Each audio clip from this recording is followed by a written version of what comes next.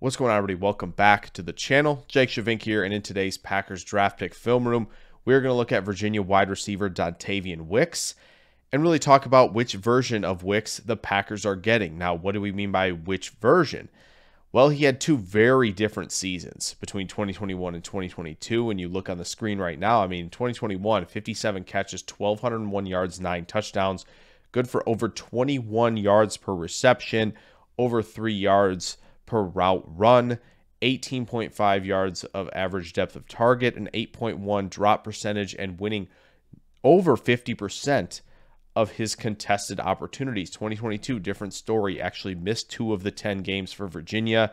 Just caught 30 passes for 430 yards and 2 touchdowns. Just 14 yards per reception, 1.45 yards per route run, 4 yards of ADOT dropped, and then the drop percentage, 23% drop percentage. That is not very good, and only winning 3 of 14 contested balls. So that's a big difference when you look at 2021 to 2022. And there are other factors that contributed to this, and that's why we're going to dive into the film room right now and take a look at Wicks versus Illinois in both 21 and 22 and kind of see if there's any difference that we can pick out. So off to the film room we go on Wicks.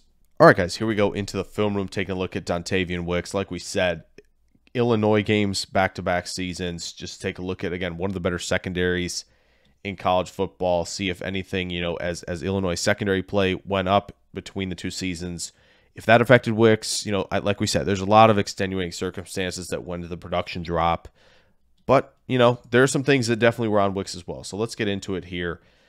First one, bottom of your screen. This is a good job of just stutter step, work through contact to stack and to get open vertically. And that's what's interesting about Wicks is he was able to win vertically without having that top-end explosiveness and speed, right? He's running in the high 4.5s, low 4.6s. That's some great numbers, but he did a good job there, staving off contact, working through it, using some stutter steps in the stem to generate some separation. And that's really his game. His game is deception, manipulation, to work to get open. That's his game. He's not overly sudden or quick. He's not overly explosive, but he does a good job with a lot of things to get open, and that's how he's going to have to win at the next level here. This is a great job, right? So we're going to get to the top of this break. Plants extremely hard to sell the out route. Stays efficient through that double move, and we are gone here for an easy touchdown. It can be as simple as that, folks, right? The double moves, just being violent with your plant foot and being efficient through that double move break to really fool the defender. He did it with everything there, head, shoulders, the whole 9 yards. Good split release into contact here. Again, he's just not overly explosive, right? We're not going to be able to climb and win late with a lot of explosiveness. That's just not his game. But what he can do is stay efficient through the route breaks, right? Not a lot of yardage displacement here. Sink the hips, turn, and look how much room we've generated in terms of separation on that kind of curl route for him there. Now, this is one of my favorites for him, right? You can see Illinois to be slightly shaded inside. So what does Wicks do? Right, shuffle release. He's gaining ground, opening up the two-way go here, while also making sure he kind of leverage stepped to square him up perfectly. Illinois defender is maybe anticipating a slant. He's seen it a lot from Wicks. Does a great job selling with a jab step. And then has some acceleration. He wins the fade route. This throw just needs to be earlier. It can't be that late, and it can't be out of the end zone. So again, Wicks does a great job there on the fade route. I really liked what I saw there from him. This is one of the things where it's just, again, when he loses that contact early here and he doesn't have that leverage in terms of hand swipes, winning through contact, he kind of gets erased a little bit here. This is Devin Witherspoon, who we know very well, obviously. Kind of gets too much of a hold on him and he can't get open. Again, same thing on the top here. Again, split release, squares him up. And again, he's just not going to be able to climb to stack very much. Again, he can sometimes manipulate with route tempo, and that gives him an advantage. But here he's just not going to be able to stack that way. That's what makes it difficult trying to project him, because of the fact that there just really isn't that suddenness or explosiveness. But what do we see here? With off coverage, no press, really. This is pretty soft. Square. This is good. This is good timing, if you can see it, right? The hand swipe, he times it well. That's how he can do it, right? If a DB's squatting to make sure he's going to catch you and initiate some contact, if you can time your swipes while you're moving, again, winning the go route down the field, good tracker, the football tracks it well into his hands. Now we shift over, 2022, Illinois game.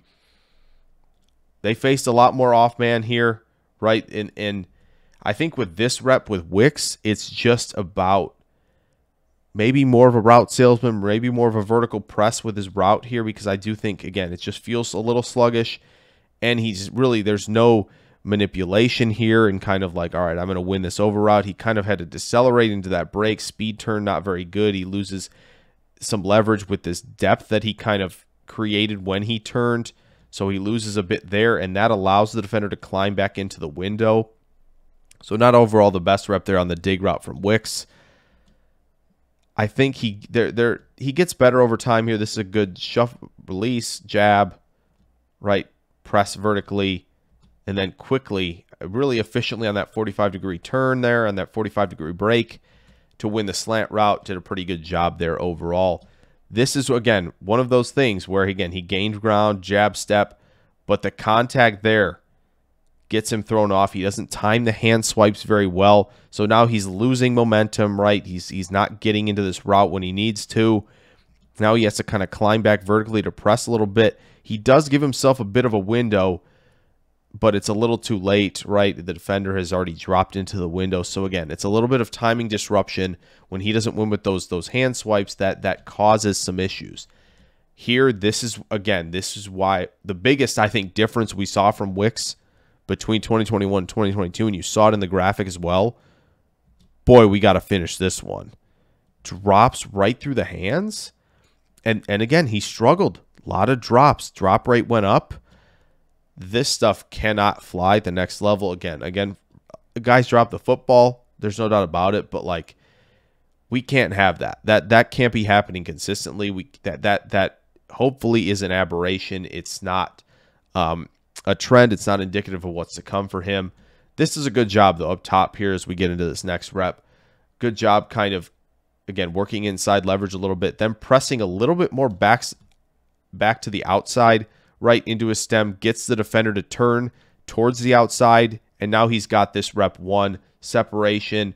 Throw is low. Again, can you secure that throw? Sure, but can the quarterback put a good one on you?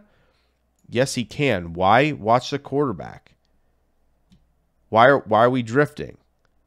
Why are we drifting into this? Again, it's a good anticipatory throw, but we can't be drifting back in the face of pressure, right? Our guy's won his route. We need to help him out. Same thing here. This is, again, a good little stutter step there. If you saw it, I'll go back. It's subtle, right? That little stutter, and then he wins the fade route down the field. Again, throw is way short, but if we were not watching, this is a protection issue. We can't be letting the free guy get through an A gap. Got to let this guy be the guy who's unblocked on the outside here. Can't let a free rusher come up in the middle in your face. And we've already seen Armstrong, their quarterback, already drift back in the face of pressure. What do you think he's going to do that time?